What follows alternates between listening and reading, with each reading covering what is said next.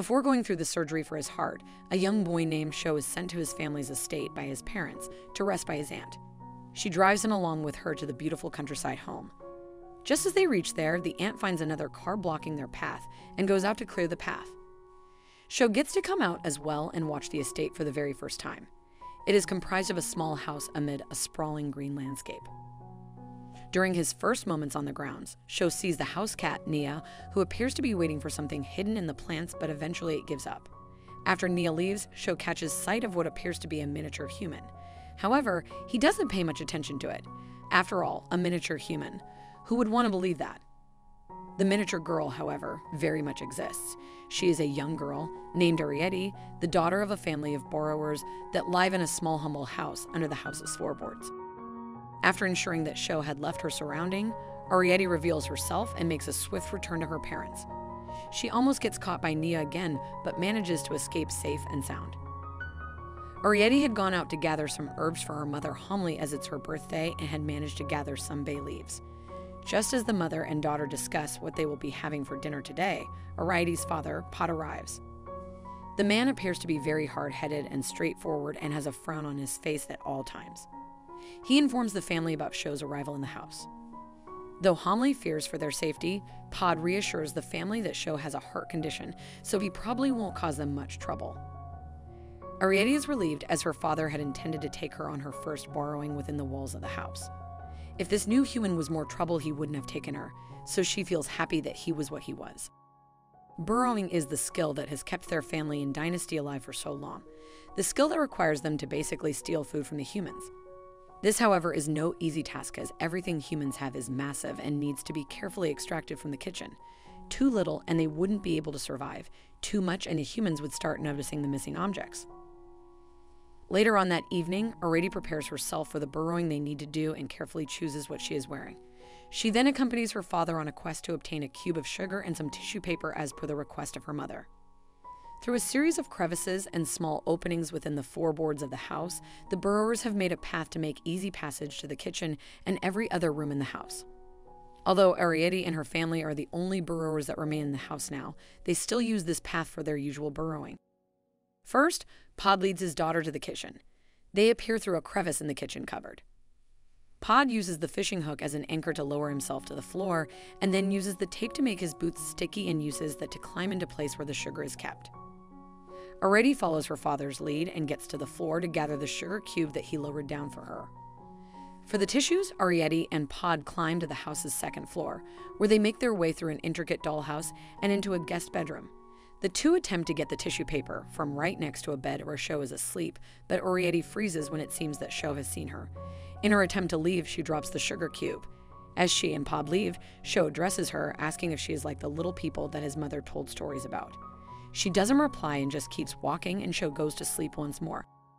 Arrietty is pretty angry at herself for letting her family down, as that sugar was really necessary for their family to survive. Realizing that his daughter is blaming herself for the day being fruitless, Pod decides to take all the blame on himself, and when his wife asks why they had returned empty-handed, Pod makes up an excuse that his light gave out. The next day, Arrietty is surprised when the boy stops near a grate near their home and leaves a cube of sugar and a small note.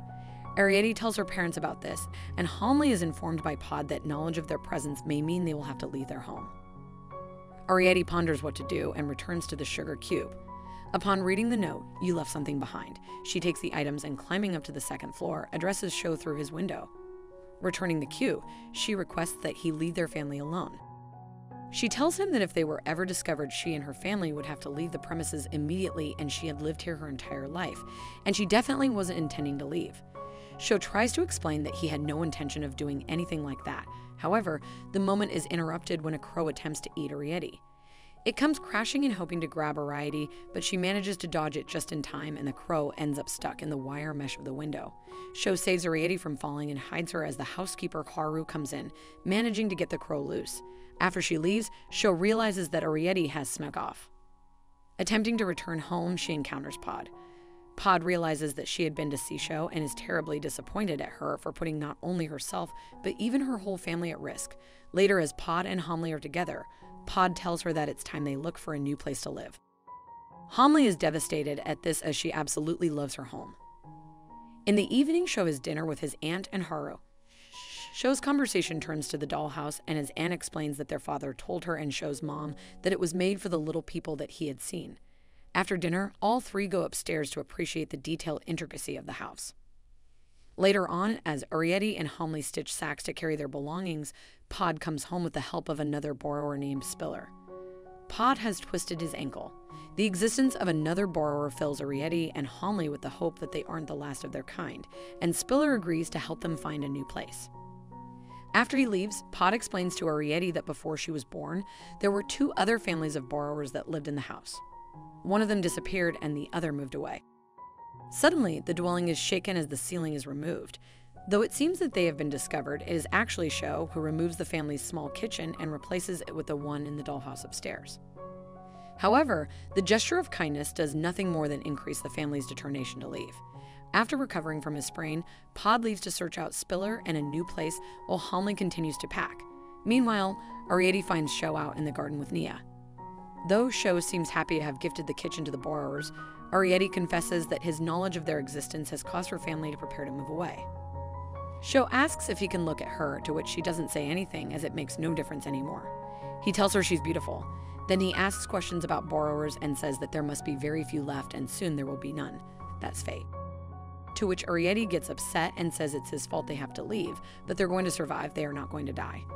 Sho apologizes and says that she's right, he's the one who's going to die. He tells her about his heart condition and hopes she can forgive him for everything. Arrietty is taken aback by this confession and seems deeply affected and saddened to find out about his sickness. Haru finds the borrower's home with Homley in the dollhouse kitchen and takes her and puts her in a jar, making sure she can breathe in there. Then she calls a pest control company, saying she wants a trapping service for something in the house that she doesn't want to be killed. When Arrietty finds that her mother was taken, she goes to Sho and he helps rescue her. He also takes the dollhouse kitchen back into the dollhouse in his room, so when Haru tries to prove what she saw, she has nothing. Arrietty's family leaves. They are followed by Nia, the cat, who goes back and brings Sho to say goodbye. He brings a sugar cube as a gift, and Arrietty gives him her hair clip, for good luck with his oncoming heart surgery. The borrowers then sail away in a teapot with Spiller. Arrietty looks sad and Spiller awkwardly offers her a fruit. He's very happy when she takes it. A fish swimming in the shallow water catches her interest, seeming huge next to them. The film ends on a serene, yet sad note. So guys, I want to hear your thoughts and your opinions, so go ahead and comment below. And before you go, don't forget to smash that like button. If you're not subscribed, get subscribed, and don't forget to hit that notification bell because you don't want to miss anything we have coming up. With that, we'll see you next time.